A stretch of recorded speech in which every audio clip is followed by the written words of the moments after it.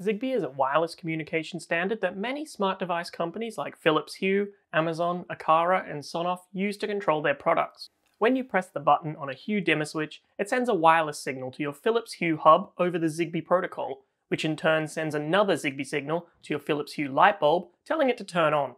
If you want to know more about what Zigbee is and how it works, I strongly recommend you check out the video I made about this, which explains it in more detail. I put a link to it in the description below. The problem with this though is that even though Philips Hue and Aqara use the same Zigbee standard to control their products, these companies are competitors and all want to sell you their own hubs and ecosystems. They also usually need you to sign up to some cloud account to fully utilize their product, so yet another company gets access to your data. Luckily, those of us running Home Assistant can do away with all these different companies' hubs and can connect many different Zigbee products directly to Home Assistant using one of these, a Zigbee USB coordinator, and some software called Zigbee2MQTT. In this video, I'm going to explain what Zigbee2MQTT is and how to install it with Home Assistant. Hey home automation guy. Start the show. Zigbee2MQTT is a piece of software that lets you control and manage Zigbee devices using something called MQTT. MQTT is a lightweight messaging protocol that passes messages between devices. For example, you can have a temperature sensor that tells the MQTT broker how hot it feels every time the temperature changes. The MQTT broker records this down, and if any other devices want to know what the last temperature reading is, it can ask that broker. Other devices can also subscribe to a topic or device, which means that the MQTT broker will tell that device whether a new temperature reading has been received. You can also publish messages directly to the broker to tell the devices to do certain things, like turn a light on or make it blue. MQTT lets you manage potentially hundreds of thousands of network-connected devices using a single service. If you want more information about how MQTT works, then check out the video that I made about this, which is linked below. But all you really need to know is that MQTT is a scalable and fast way to control lots of smart home tech, and it works really well with Home Assistant. Zigbee2MQTT acts as a bridge, translating messages between your Zigbee devices and MQTT, which in turn talks to Home Assistant. On the face of it, it sounds overly complicated, and a lot of people will wonder, why don't you just use the default Zigbee Home Automation or ZHA to manage your devices? You can definitely do that, and it's what I usually recommend people start out with because it's really easy to use and install. In fact, I've previously made videos about the differences between ZHA and Zigbee2MQTT, which you should definitely check out before you commit to this path. Ultimately though, ZHA and Zigbee2MQTT both do the same thing. They both let you use a variety of Zigbee devices in Home Assistant without needing to buy a different Zigbee hub for each new manufacturer that you work with. I personally use Zigbee2MQTT because it offers a bit more flexibility and it supports a larger variety of Zigbee devices. If you want to go ahead and use Zigbee2MQTT, then you will need a working Home Assistant installation and a USB Zigbee coordinator. The Zigbee2MQTT website lists a bunch of supported USB adapters that they recommend and where to buy them from.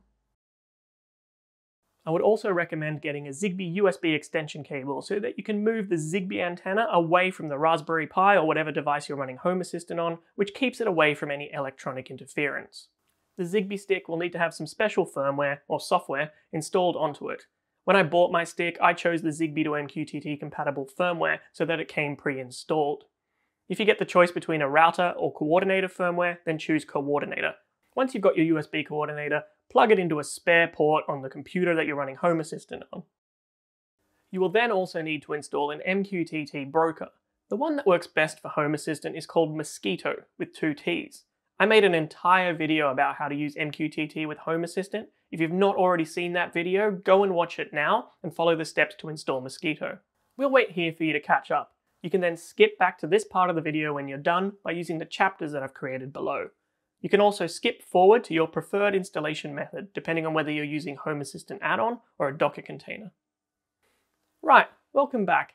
Now that we have the MQTT broker installed and connected to our Home Assistant installation, we can install the Zigbee2MQTT software.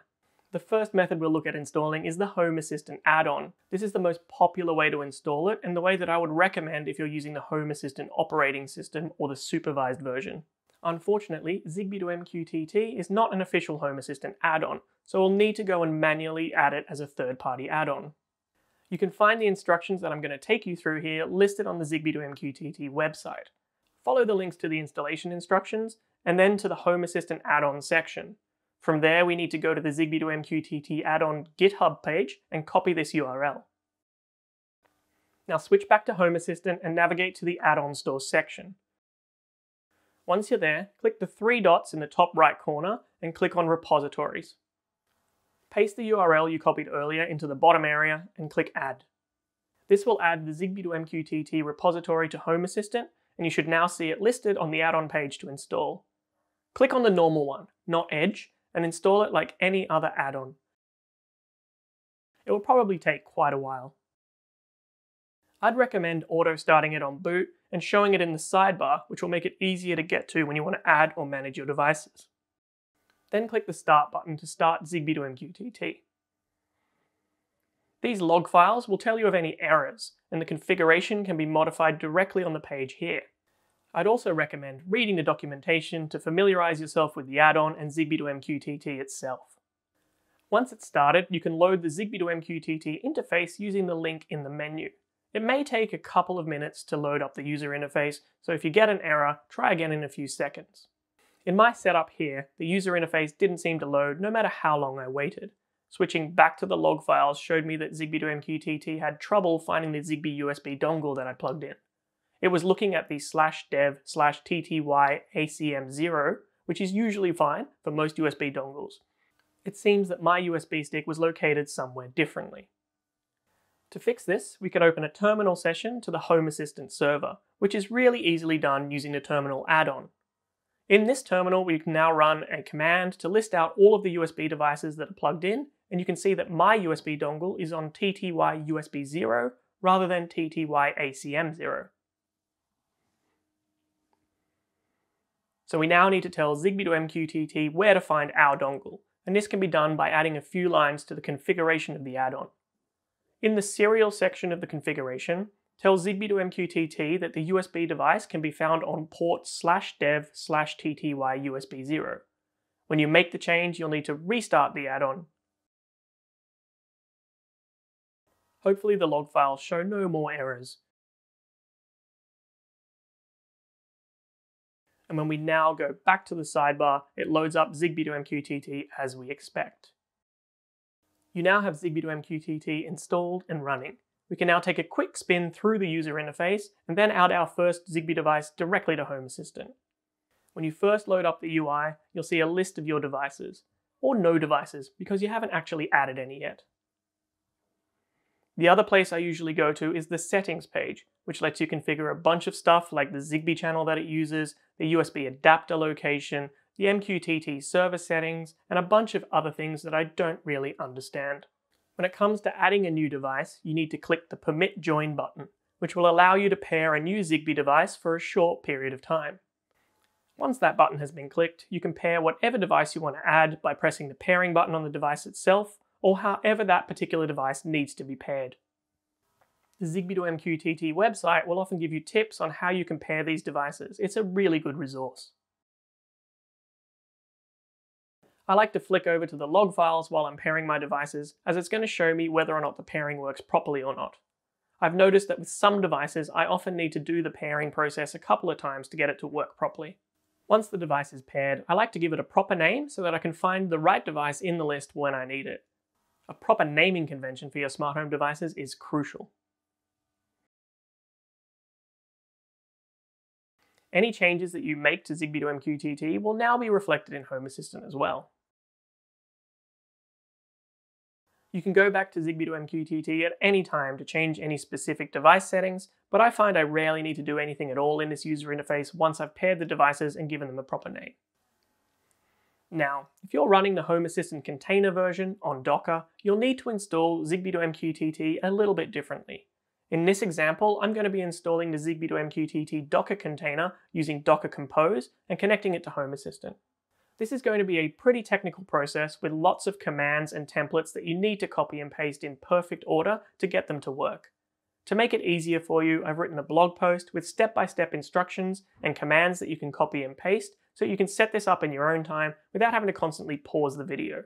You can find this blog post linked below.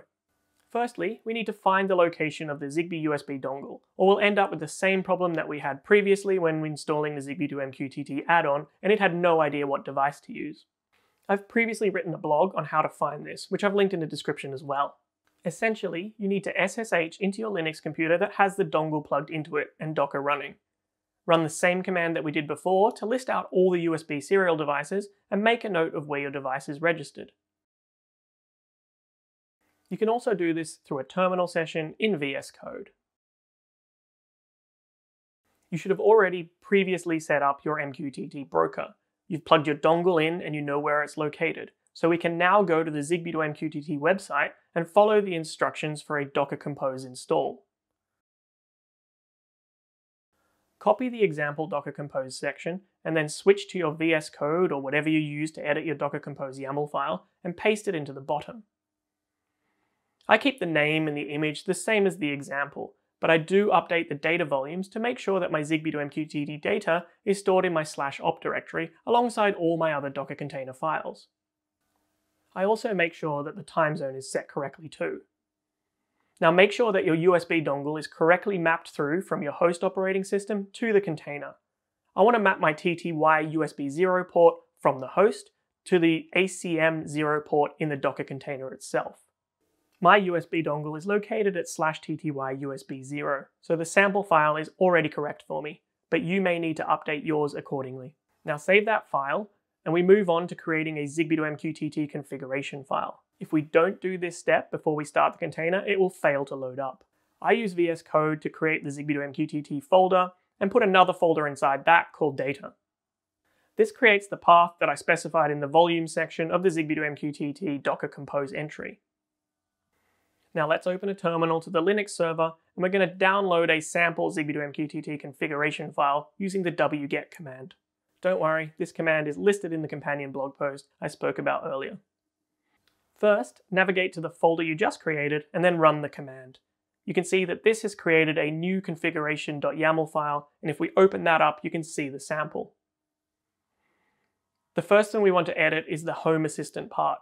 Set that to true so that Zigbee2MQTT knows that it's talking to Home Assistant. Then set the IP address and the credentials for your MQTT broker and the username that you created when you first set up Mosquito. You should be able to leave the location of the port alone if you kept the mapping the same in the Docker Compose file. Now that we have our Docker Compose file updated and our Zigbee2MQTT configuration created, let's navigate back to the /op directory where our Docker Compose file lives and run the now familiar docker compose up-d command to create the new container. Switching back to Home Assistant, we should now see the Zigbee2MQTT Docker container running inside Portainer.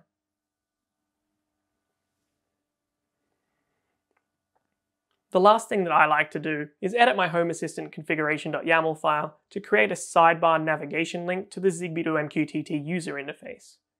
I copy one of the existing iframe panel entries and edit that as a starting point. Zigbee2MQTT runs on port 8080, and I like to use the Zigbee icon. Save the file, and then go back and restart Home Assistant. Once it's restarted, you should see the Zigbee2MQTT item in the navigation menu. And you're done. Adding devices and everything else should be exactly the same as what I previously showed you in the user interface of the add-on. It doesn't matter which way you choose to install Zigbee2MQTT, once it's installed, you use it the exact same way. You now have a great Zigbee platform upon which you can go and start adding any of your devices. All of the links to the videos and blog posts I mentioned are in the description below. If you want to know more about how I use Home Assistant to automate my smart home, then make sure you subscribe to the channel so that together we can make your home smarter.